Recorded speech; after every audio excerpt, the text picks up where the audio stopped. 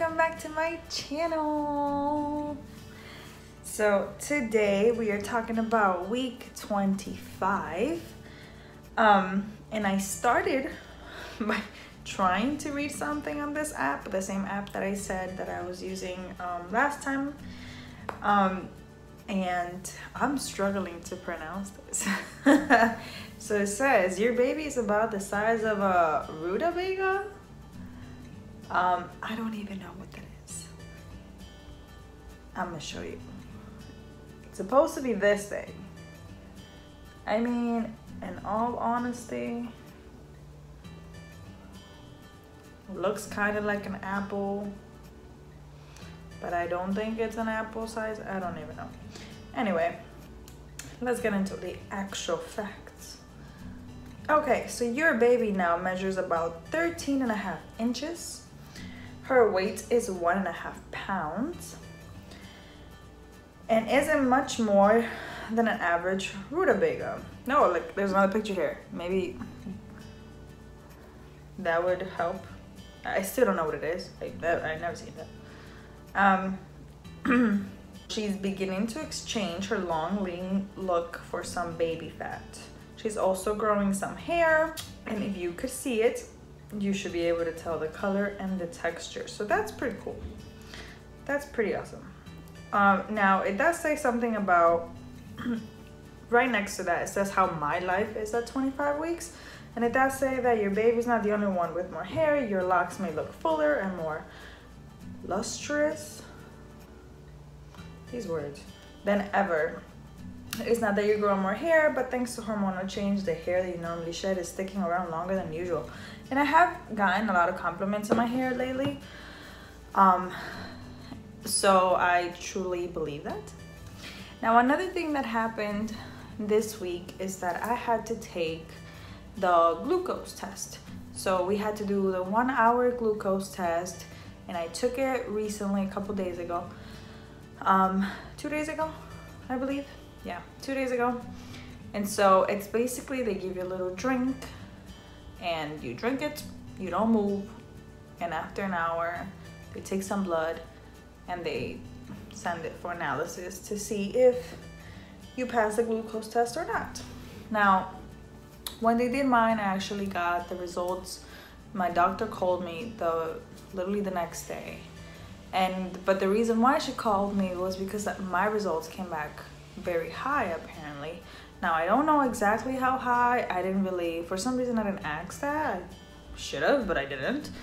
So so she did tell me that it came back pretty high. So now the next step is to take the 3-hour glucose test, which is basically that they sample your blood every 1 hour for the total of 3 hours.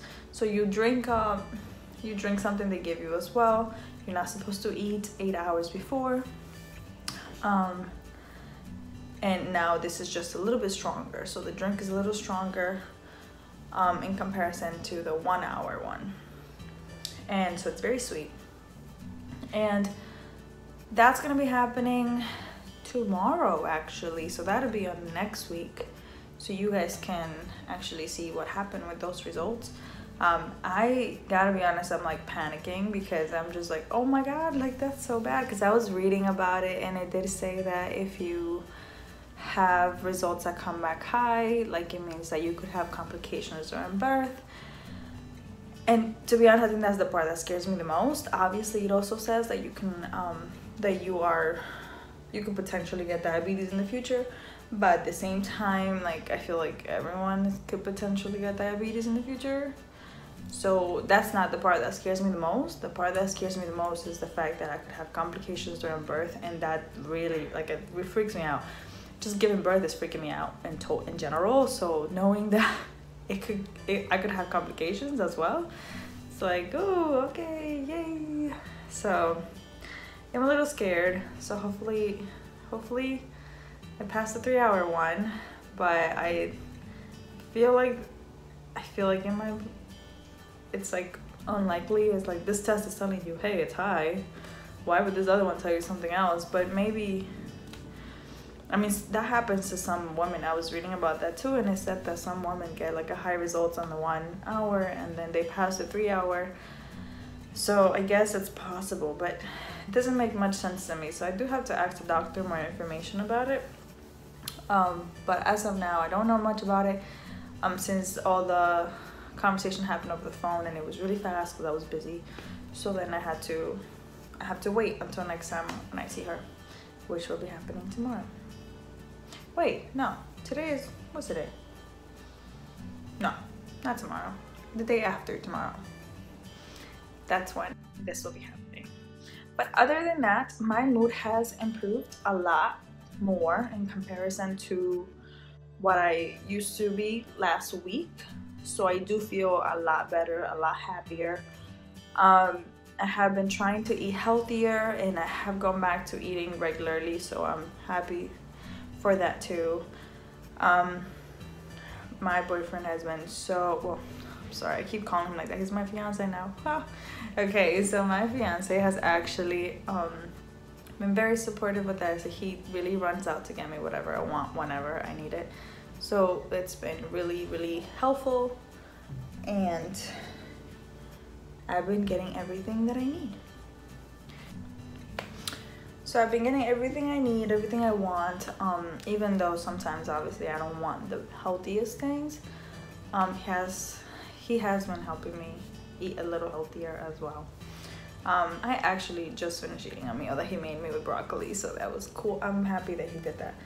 And he brought me like a bunch of snacks to my job today, so that was nice. But yeah, so mood has gotten a lot better. Now, I also was able to catch throughout this week, I was able to catch the baby kicking. Or maybe she was having hiccups. I can't really distinguish what it was. But I do have a little clip of that, so I'm gonna put it after this. But I wanted to show you guys a belly shot before I put that. And then you can see the baby kicking, which is super awesome. I loved it, so, okay.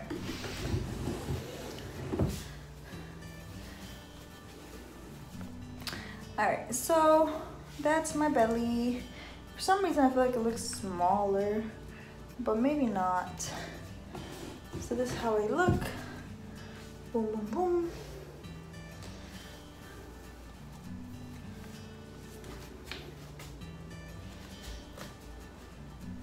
And that's it.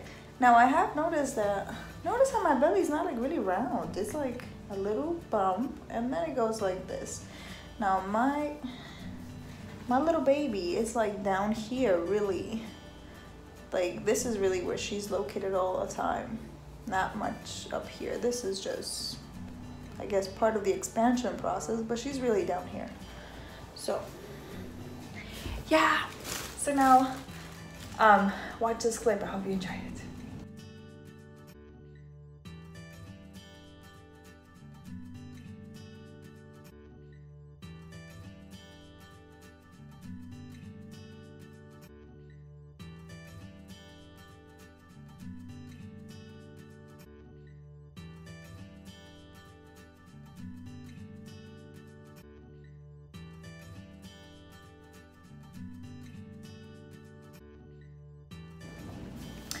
And that is all. Hopefully you liked it. Hopefully it was informational. And thank you for joining me in this journey. Subscribe if you want to keep knowing how this process goes, and hopefully everything goes well until birth and even after.